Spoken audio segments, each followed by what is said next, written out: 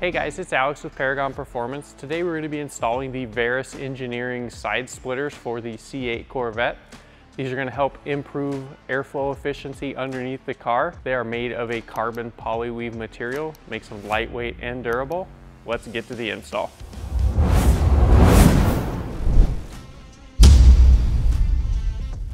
All right, for this install, you're going to need a drill, a 3/16 drill bit, a 3/8 drill bit, a 7mm socket, a 1/4 inch ratchet, a center punch, a 5mm Allen, a 4mm Allen, and a 9/16 wrench. First thing we're going to do is raise and support your vehicle.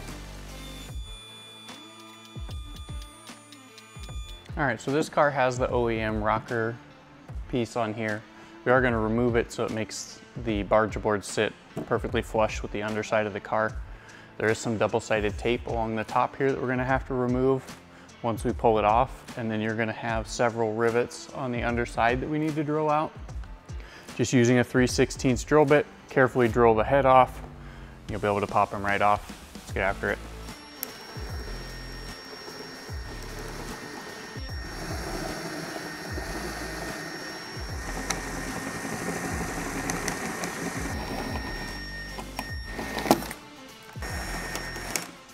All right, so now we're going to pull this off of here. Like I said, there is double-sided tape behind here, so you are going to have to kind of just pry it off of here and basically get that double-sided tape to let go.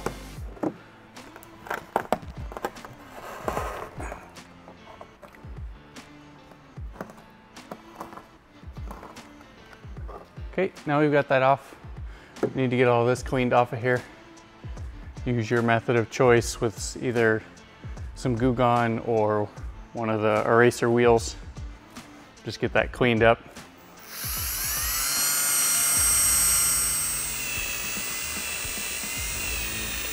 All right, so we've got two 7mm screws here towards the back that we need to remove.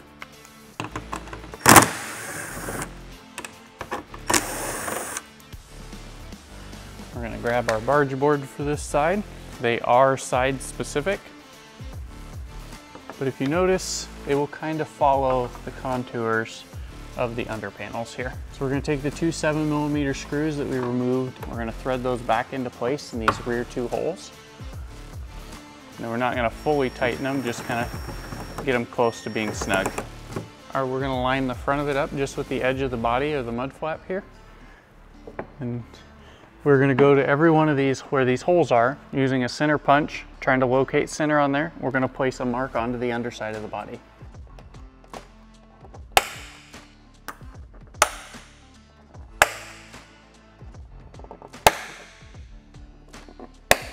All right, so we're going to take the two 7mm screws back out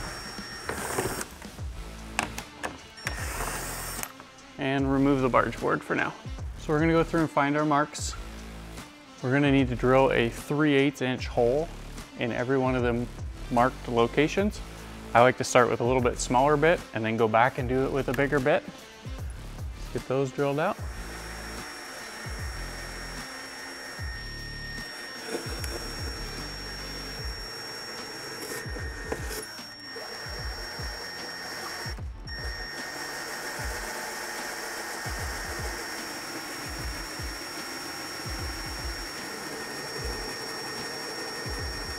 Verus supplies a small tool to help you install these riv nuts. These riv nuts are going to place inside the hole. You have a nut with a serrated edge on it. That is going to go against the riv nut. You're going to install the supplied Allen through it and thread it into the nut until it stops.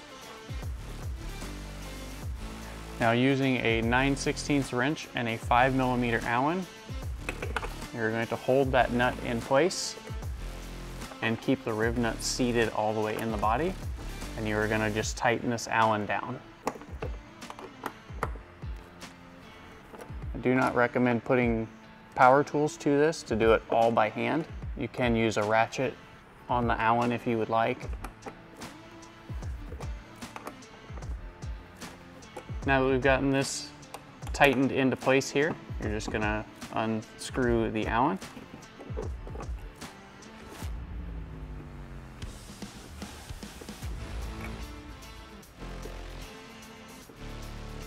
All right, and then you're gonna repeat that same process for all the other holes installing the riv nuts. All right, so we've got all these riv nuts installed. I'm gonna set the barge board back up here into place. I'm gonna start by taking the two 7mm screws that we took out earlier and installing them again back here at the rear. We're just gonna loosely install all of these screws.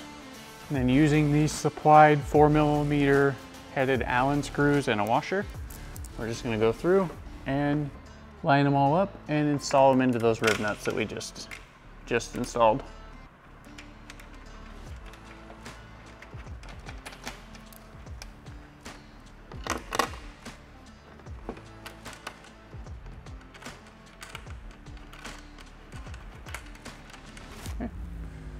And grab your 4mm Allen. You're gonna make sure that this sits behind the edge of the mud flap here. You've got some room to kind of push it forward and backwards, and we're just gonna tighten them all down.